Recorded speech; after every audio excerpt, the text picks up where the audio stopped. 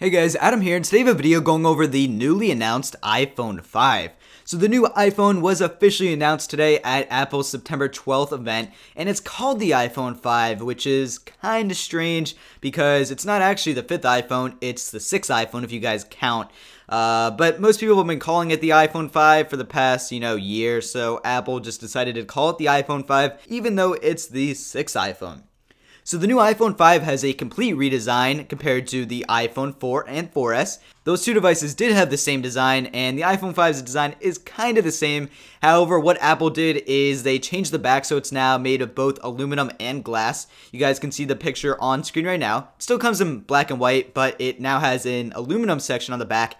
I think it looks really awesome. And you guys may also be able to tell that the new iPhone is slightly taller than the previous 5th generation iPhones.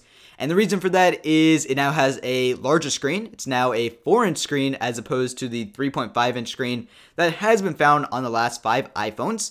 The screen resolution is 1136 by 640.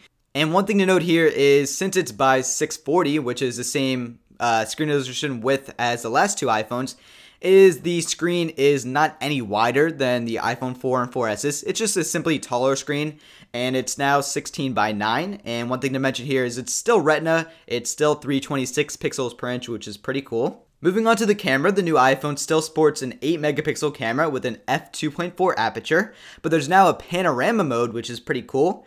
And one thing that was updated regarding the camera is the front-facing FaceTime camera. It's now HD, which is something that I've always wanted. The new iPhone also has an A6 chip, which means it has 2 times faster CPU performance than the iPhone 4S, as well as 2 times faster graphics. There's now 3 microphones, a 20% smaller speaker along the bottom. The headphone jack is now located on the bottom as opposed to on the top on the iPhone 4S.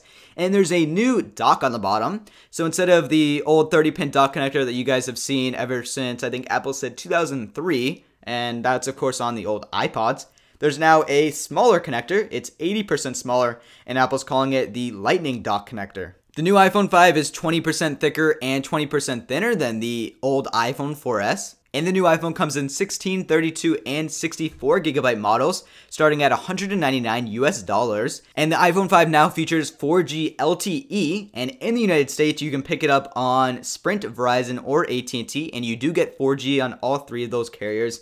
But unfortunately, it did not come out on T-Mobile in the US, but it is on the other 3 major carriers. You can pre-order the new iPhone 5 starting on September 14th, and you can pick it up in stores on September 21st. So if you guys enjoyed this video, be sure to leave a like rating down below, and be sure to subscribe because next week on September 21st, I'm going to have a load of new iPhone 5 coverage, as well as coverage on the new iPod Touches, iPod Nanos, and I'm actually going to have a video on those 2 new devices later today, so stay tuned. Anyways guys, thanks a lot for watching.